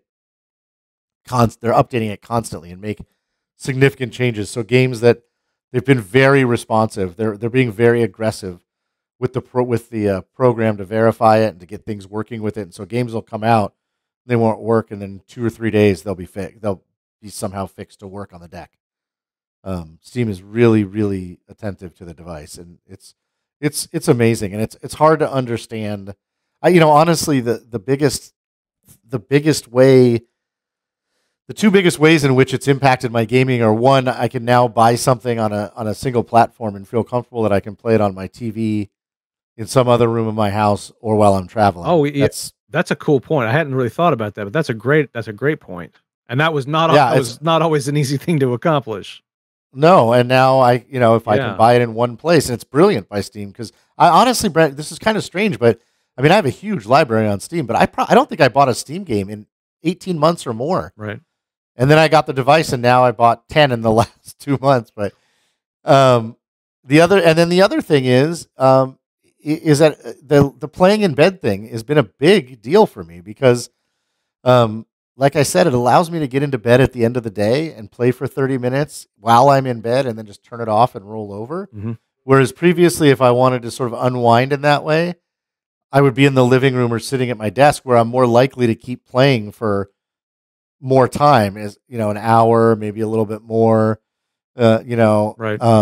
It's sort of changed my routine a little bit, or allowed me to change my routine in a very positive way. And like I said, it's cool to sit in bed and play a AAA game like Miles Morales, in full resolution on this 7-inch handheld. It's really incredible. Well, I've also heard pretty glowing stuff, from Fett. He got in, like pre-ordered, like, one of the early ones back when they were, really hard to come by. They were sort of like coming out, I guess, like in waves and stuff, early on.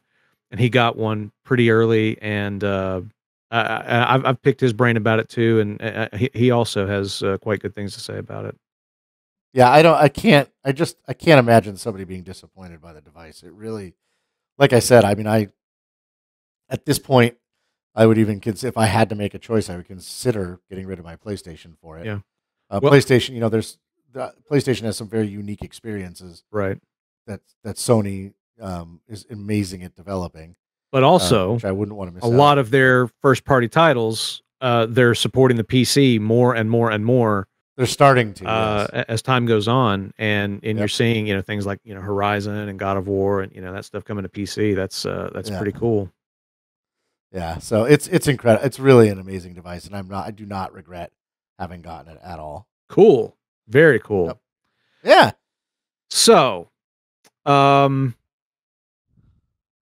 the timber of the show, kind of began with, the end of an era. We'll say, with the closing of the outlawgamers.com website. We come now to what might portend another end of an era, and that is E3, the Entertainment Electronics Expo, which has been canceled for 2023, as I'm sure most of you listening are already aware. It speaks to a number of things that are going on both in the world and in gaming specifically, and I think that I mean, that doesn't mean that E3 is gone forever or whatever, but the fact that they have canceled this year's show, and the fact that that was preceded by basically all the major publishers pulling out of the show, it's just kind of interesting. I mean, like, E3 has been a really, really big and important tentpole in gaming, for a really long time. I mean, like, my first E3 was 1998, I think. And, but it's one of those things where, like, as time has gone on and technology and web services, things like that has developed, most of the companies have gotten to the point where, like, they don't really need E3 anymore. They can go direct, like Nintendo. It's really interesting, actually, to kind of like watch Nintendo as a company and to kind of see, like, where Nintendo goes first, often other people will follow. And Nintendo was one of the first major publishers to say, like, look, like, we can do this on YouTube. We can do what we need to do directly to our audience. We don't need to spend all this money and all this pomp and circumstance with E3, and over the last several years, like more and more people have kind of figured that out too. Obviously, I think COVID and the pandemic and just the possibility of having a big gathering like this not being on the table probably hastened things. But it's interesting. How do you feel about like where E3 is right now and where it might be in another few years? Yeah, it's a hard question. The glory days of E3 have been gone for a while, as you alluded to, and the truth is there's a good possibility E3's gone permanently. They haven't said that; they just shut down for this year. Yeah. There's a great video that I think you're going to link to that Skill Up did on his YouTube channel, along with a couple of his friends, including Alana Pierce, but about their theory as to why E3 is over, and a lot of it centers around, or at least from Skill Up standpoint, Jeff Keighley actually, and the idea that Jeff has between what you said, Brent, about their ability to do it virtually, and that Jeff has created these other events that allow the studios to do what they would normally do at E3. That there is no real need to do E3 anymore. Not that Jeff was like out to get E3 or anything, but there's just these other places for studios to go, and Yeah. um, it made some sense to me, and so I think there's a good chance that E3 is done for. I don't know, but the truth is it makes me sad personally. Only because used to love E3. Yeah. I love going to E3. The one time I had the opportunity to go, there was just something magical about E3 and about that time when you were just sort of clamoring for the news to come out over those 2 or 3 days. And there were big, big, big announcements about games and many surprise announcements and I like Jeff Keighley. I think Jeff Keighley has done a lot for our industry. But there's something missing, I think, from his events that just doesn't have that same magic. I don't feel like that E3 did. And so I'm sad. I'm sad that it's going away. I wish, but as I said, I think it went away a few years ago. Yeah, it did. I mean, it was on the decline already. Everybody knew it. Everybody could see it happening, and just the news cycle around E3 became less and less special as publishers and developers began to realize that we don't have to kind of put all our eggs in one basket. We don't have to hold this announcement for E3. As a matter of fact, we can do it a week or 2 weeks before E3, or we can wait till a month after, and we've got the news cycle to ourselves. Just and I mean that's just like I said, that's everything. That's the whole world. That's here we are, 30 years on from the internet, and all this stuff. I mean, it's just everything. Everything is finding new ways to work and be effective, and the marketing of games, the announcement of games, and giving people that feeling of some big new thing coming. That's just changed, and E3 E3 was a super, super cool event, and at one time, it was a crucial event in the way that a lot of industry expos are. The way that things like this got started, or this or CES or the what's the one that they always used to televise these on one of the Discovery Network shows, but the one it's like the home and bath fitting expo, or whatever.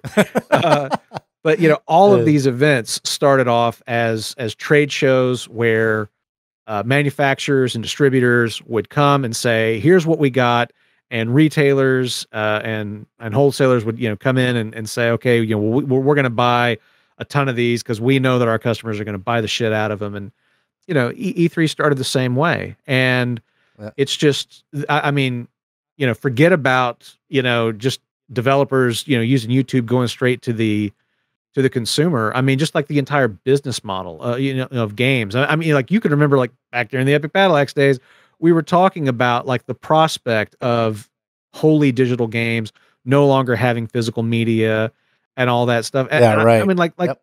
that's completely gone. Like that discussion's totally behind us now.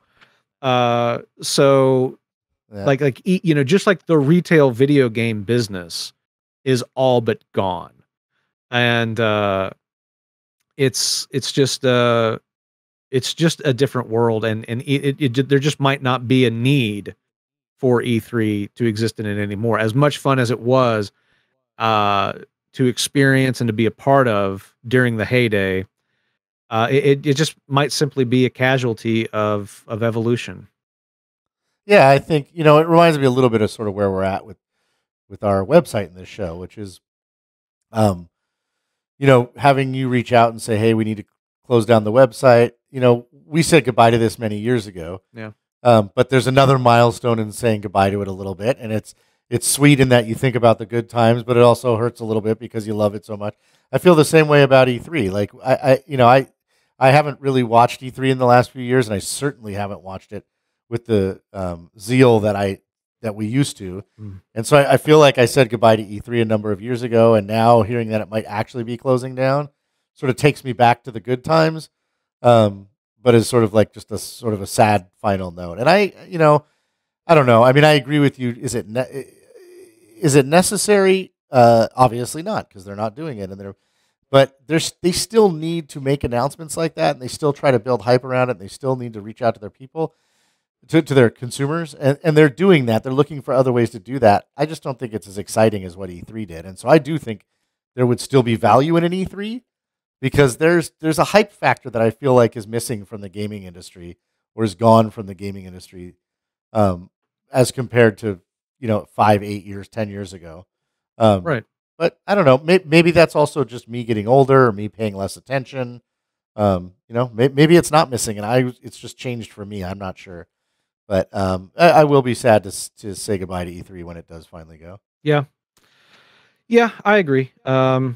But such as it is, such as it goes. Such is life. That's right. That's right. How about we look forward a little bit, Brent? I'm all about looking forward. What should we look forward to, Lauren?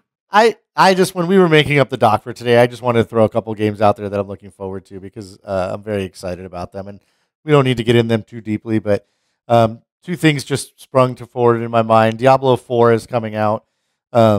Soon, June 6th, June 1st, if you bought the upgraded edition. Nice. Or second or something. And did you play the beta for that, Brent? I have not. I've heard a bit about it, like Fett played it, and I've watched a little bit on YouTube. Yeah, it's very, very good, and I am just very, very excited for Diablo 4 to come out. And then I tripped over a game that I think it was announced in middle of March, I think. It was only recently announced. It's coming out in May, and that is a new game called Lego 2K Drive. Oh yeah, which okay. I know. Go ahead and stop. Take my money. Keep talking. It sounds like a strange thing, or at least it did to me. I'm not a huge Lego. I don't play the Lego games very much, but I watched a trailer for this game, and it's essentially like Burnout Paradise meets Mario Kart meets Legos. Like it's an open world racing game in which your vehicle changes based on the terrain you're on. So if you like drive from land to sea, it'll turn into a boat or whatever. And of course, you can buy all sorts of weird hamburger boats or hamburger cars or blah blah. But the thing that really made it interesting to me is that it's all in Lego world, and so everything breaks. So there's no crashing your car into the railing like there are in racing games, or smashing it into the side of a building and you have to start over. At least that I can see. You just sort of plow through everything, and everything breaks around you. And so I thought this is a perfect game to play with my daughter. Yep. Who I tried to play Hot Wheels Unleashed with, but it was a little bit too complex. Yeah. Here she can just smash through everything, and then I started looking into it. And the mechanics are, it's quite a deep little game in terms of it's a legit open world driving game like Burnout Paradise or something with races and goals, and it's got 5 biomes and blah blah blah blah blah. I mean, it's a legit game that they've been working on for 4 or 5 years or something. Just in Legoland, it just made me, every time I've watched a trailer, I'm just have an ear to ear grin on my face. So I'm kind of looking forward to that too. That's exactly what I was kind of thinking about. When we were talking about this before recording was this seems like exactly the kind of game that Z and I could get into and maybe have a lot of fun with. So let me know how it goes. I will. For my own part, in the vein of things that Z and I might play together, there's a Switch game coming out called Disney Illusion Island that kind of keeping an eye on. Z is not hugely into Disney stuff, and so it's one of those where like from a character standpoint, kind of like take it or leave it maybe, but uh, we've like she's seen some YouTube stuff on it. We've looked at it a little bit, but that's one that we're kind of keeping our eye on. But it's Is it? Do you say it was Switch specific or exclusive? I mean, that's actually a good question. I think it is, but I'm not sure. It's possible it might be on another platform, and I'm just not aware of it. But anyway, um, I'm yes, sure. it's Switch specific. Yeah. So anyway, but it's like co-op. I think like up to 4 players and stuff. So like we're always kind of like basically Z and I are always sort of on the lookout for like fun Switch co-op games that we can maybe kind of dive into. We're always sort of looking for like the next fix of that. For my own part, I got to say that for me for this year, the the big one is Baldur's Gate 3. Obviously going back many years, like turn-based tactical games, turn-based like role-playing games, like that is my fucking jam. And XCOM, Divinity Original Sin 2, I mean like those are like, that's like the pinnacle of the genre for me so far. And I'm huge into D&D, or again, like after many years away, I've been running a weekly game for going on 3 years now. We're sort of like, in the bottom half of this multi-year campaign that my group's been doing. So, D&D's been very much on my mind, despite the best efforts of those greedy bastards at Wizards of the Coast, but, never mind. But Baldur's Gate 3, I'm really looking forward to that. When we were playing Divinity Original Sin 2, I can remember saying like I love this. Don't get me wrong, I love this. But if they could actually do this sort of like in the D&D mythos and, use some of those things as opposed to just having to kind of come up with their own versions of stuff, this would be amazing. And I kind of feel like, that wish is coming true. When does it come out? August, I think. August. Let me see if Will you, just out of curiosity, will you play Diablo? Is that a game you'll play? I keep thinking that I need to like give Diablo a try and see if I'm into it, because like everybody, yeah, it's August 31st for Baldur's Gate 3. I really need to give Diablo a try. I don't think I've played Diablo since Diablo 2. I'm trying to remember. I don't think I played 3. I don't remember playing 3. So it's one of those games that I really should try to kind of, come back to, because there's a lot of elements of Diablo that I know I like. Yeah. So, okay. I was just curious. It does come out in June if you decide you want to play before Baldur's Gate, because it sounds like once Baldur's Gate comes out, it's going to be all Baldur's Gate all the time for a while. That's probably true. Yeah, I got to get it ahead of time. That's awesome, man. That's awesome. Well, yes. Have we come to the end of another recording? Have we come to the end? I think we might have to do another one of these because, we were going to do, which we just kind of ran out of time. We were going to talk a little bit about artificial intelligence and how generative artificial intelligence is. It's got a lot of people's attention. It's got a lot of people scared, and it's definitely going to be having a big impact on the world in general, and I think gaming as well. And that might be a topic of discussion that we can dive into on perhaps a future episode of Outlaws. Yeah, this is already, I think, one of our longest episodes of all time. It's true. Well, we had a lot to say. We did. So we did. It's been 5 years. That's right. Lots of buildup. But anyway, that's right. Well, Brent, thank you so much, man. It's so great to talk to you. I'm so excited to see you and talk to you again, and for the community to get to one more episode of Outlaws to the End. That's one more in the bag. It was fantastic to talk to you. I mean, we hadn't talked a little while before we got on the phone to, just sort of talk about what was going on with the website and stuff. And the second that you picked up, it was just, I was just laughing, grinning ear to ear, as you said.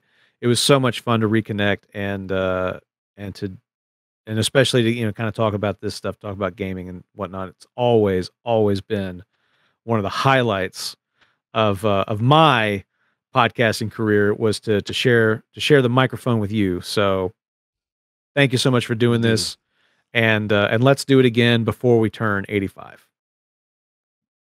Indeed, and thank you to everybody. We look forward to the new iteration of the community on Discord. Please head over if you're still listening to this podcast and haven't passed out, fallen asleep, or died. Please, because our audience is getting older with us. You got to remember that too. It's true. Those poor bastards. I have to wonder if we do this from the nursing home or wherever when we're 85, are we gonna have an 85-year-old audience listening to us? Talk about games. It'll be really interesting to see how that plays out. Will we? Indeed. So, gang, thank you for rolling with us yet again. Thank you for rolling with us over the years. We love you all, and we couldn't and wouldn't do it without you. So, if you've got anything that you want to let us know about this episode, leave us a comment, because I'm just discovering that I'm going to have to basically create some sort of channel or something on the Discord server to post episodes so that people can comment on episodes, since we're not going to have the website to do that anymore, which in theory, in hindsight, I should have figured out before this moment. But here we are, and we'll look forward to seeing what you all have to say as we move forward. Thanks so much again for rolling with us. We'll see you again at some point, I'm sure, with another episode of Outlaws to the End. Until then, he's Lauren Baumgarten, I'm Brent Adams, and you stay the most epic community in gaming.